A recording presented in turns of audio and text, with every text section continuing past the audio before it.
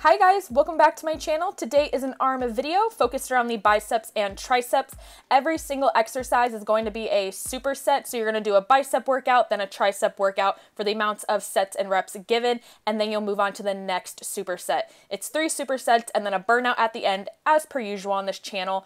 Now I did start out with 2 warm-up sets. That's why for this exercise I say I did 4 working sets, because whenever I do my first weightlifting exercise, I always like to do some warm-up just to get my body acclimated to the weight before I go ahead and start pushing a decently heavy amount of weight for whatever exercise I am doing.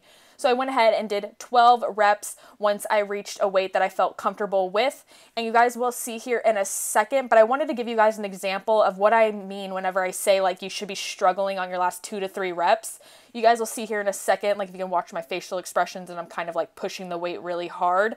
You see I'm able to complete the exercise and the movement with decently good form. But, you know, I'm not getting stuck. I'm still able to do it and push through it, but it's just very difficult and challenging. That's when you know you've picked a good, solid weight to be doing.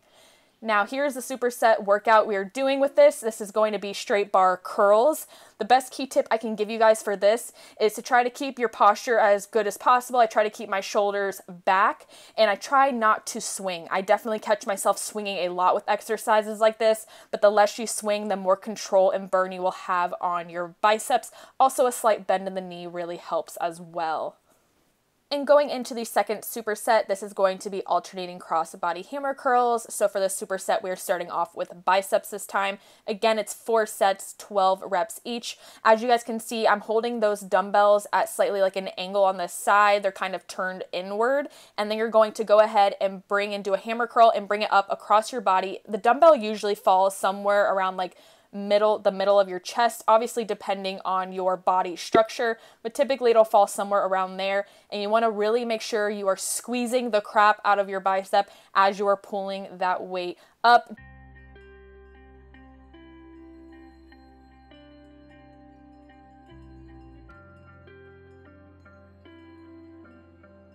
And the superset exercise is going to be tricep close grip push downs. Now you can do it this way, or you can do it where you're not leaning against a pad and you're just pushing the weight down in front of you. Either way works. This is just what I've been liking to do lately. As far as how far out you lean against it or whatever is kind of going to be up to you and your own personal preference, but that is how I personally like to stand.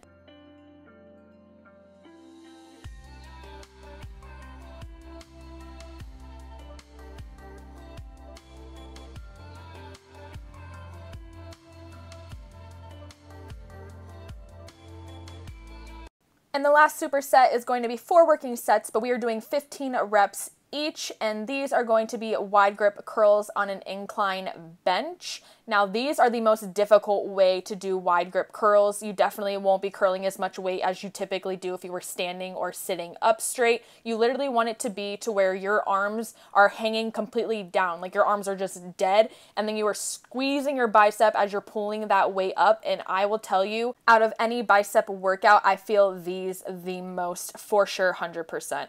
And the exercise you're supersetting with is going to be tricep kickbacks. You can also do these with dumbbells as well, as you've seen on my channel before, if you've ever seen any of my other arm video workouts. But what I like to do is try to keep my back as parallel to the ground as possible. Sometimes I lean up a little bit more. Really just do whatever feels best for you. Slight bend in the knee for some stability, and then just go ahead and kick that weight back.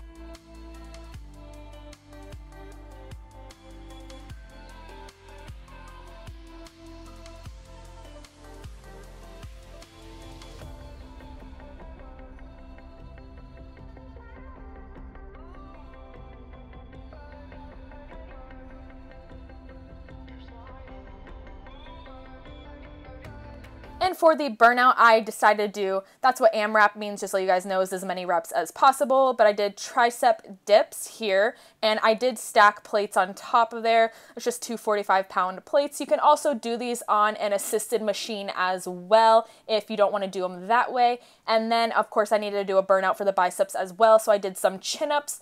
And here I am trying to, you know, go all the way down into the best form possible. But this second set, if you guys can see that reflection, that's my boyfriend like watching me, making sure I'm doing good form. But see here, he was like distracted. So I kind of did like half-ass reps for some of those. I was laughing when I was watching that back, how much I like slack when he's not watching me and like drilling me on my form.